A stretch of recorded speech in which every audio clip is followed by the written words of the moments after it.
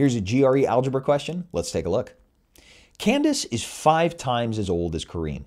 In 3 years, Candace will be 2 years older than 4 times Kareem's age. How old was Candace 8 years ago? All right, I know that some of you are holding your phones right now screaming, yes, this type of problem is the one that I struggle with, right? These age problems. And I know they can be really, really tough.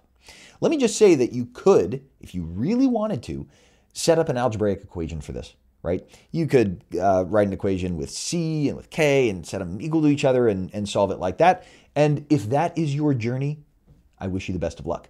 But in this video, I'm going to show us a little bit of a hack, a little bit of a cheat code to get to the end of this question. Here's how it goes.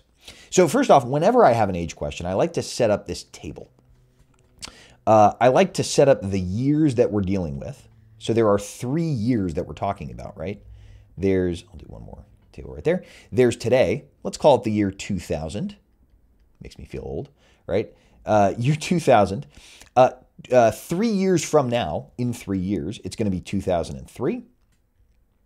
And then 8 years before 2000 was 1992. There we go. And then we write our characters, right? We have Candace right here, and we have Kareem right there. All right, so here's the first little cheat code. If we're talking about something that happened 8 years ago, that means that Kareem must be at least 8 years old, right? He can't be negative years old. Wasn't like a twinkle in his parents' eye or whatever like that, right? So we know that Kareem was at least, 0 or 1 in the year 1992, and he's at least 8 years old in the year 2000. Well, if Kareem is at least 8 years old, and Candace is 5 times as old as he is today, right? That means that in the year 2000, she must be at least 40 years old, right? And immediately when I write a number in this table, I can quickly just compute it here, right? I'll call this a minimum, so I'll underline it, right? She's at least 40 years old in the year 2000. She's at least 32 in the year 1992, and she's at least 43 in the year 2003. Well, what does that mean? It means that A and B are out, right? We're asking how old she was 8 years ago. She couldn't have been, right? She couldn't have been less than 32. Otherwise, Kareem would have been a negative number. So always good to just start with that kind of logic. Now, here's the kicker. I'm going to cross these out because they serve their purpose. Now we're going back to this.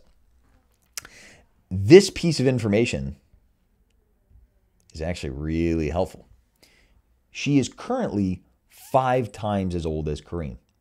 Now, something that you should know about the GRE and age questions is they don't do half years. That's something you kind of say when you're, like in kindergarten, like I'm 5.5 years old or 4.5 years old, whatever, right?